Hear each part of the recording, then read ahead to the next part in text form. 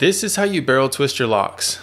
Greatlocs. Barrel twist may seem intimidating, but Desrin makes it extremely easy to understand. This is how you do it. I'm doing barrel twists on his hair, so I didn't have to plan out the different sections too much because I already know how to part his hair. I started his locks, so it's much easier for me to gauge, how many locks need to be in each section. So for the barrel twist, you want to start with 2 locks, and you're going to twist them together as if you are starting a 2-strand twist.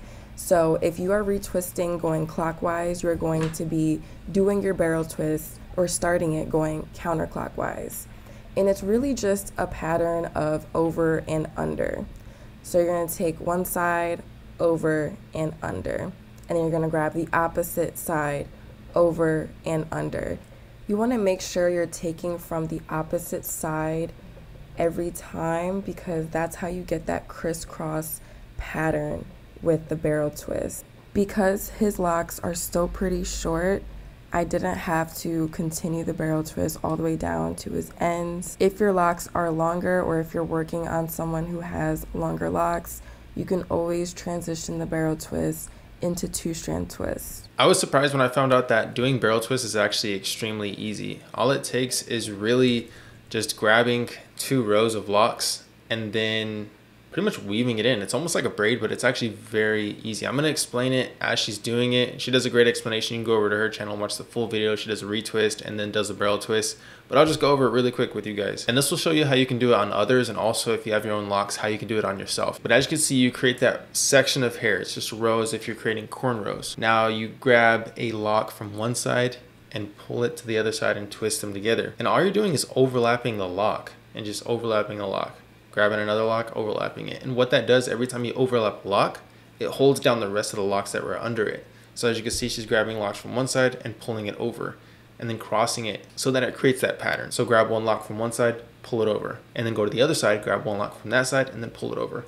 All you're doing is holding down the hair that was there previously. You can still do this style, and what you can do is you can add 2 or maybe 3, depending on how many you have, maybe even 4 locks each time you go over and under.